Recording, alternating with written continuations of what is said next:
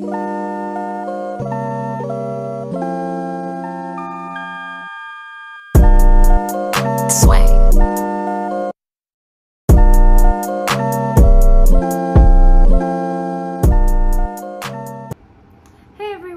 back to our last show of Dragon News.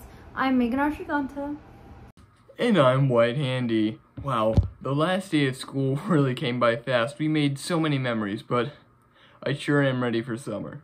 Me too. Congrats to everyone for getting through this challenging school year. The transition back to in-person may have been tough, but we all did great. And a special congratulations to the graduating class of 2022. You guys have worked hard, and we wish you good luck in the next chapter of your life. Remember that you can pick up your diploma starting May 31st all the way through summer from Monday to Thursday. Incoming juniors and seniors, you may be eligible to receive a parking spot, so please check your email for registration dates and remember to apply within that time frame.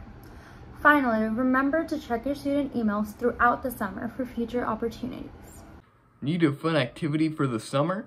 This summer, all students will select and read a book from our amazing list of 10 titles. Your English teacher should have already given you a scorecard. If you complete all of the scorecard activities, you will be eligible to win fabulous prizes, including but not limited to gift cards, a free yearbook, or even one of your own reserved parking spaces. In September, all students who participate in a book club day will be able to get to talk to others who read the same book as you. Everyone is invited to the Dragon Summer Reading, the biggest book club in Round Rock.